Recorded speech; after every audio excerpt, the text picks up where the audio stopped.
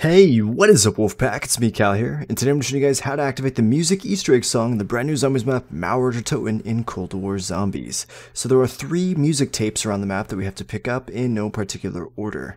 The first one can be found when opening up towards power in the garment factories found on top of one of the mannequins. The next one's going to be found down on the main road once you kind of make your way down into the city area. It's going to be on the electronics store on this shelf, which is the area just past Jug.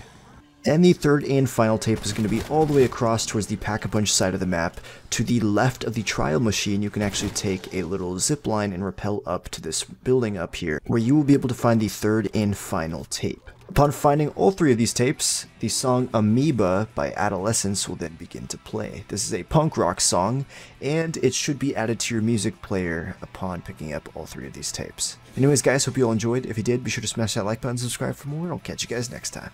Peace out.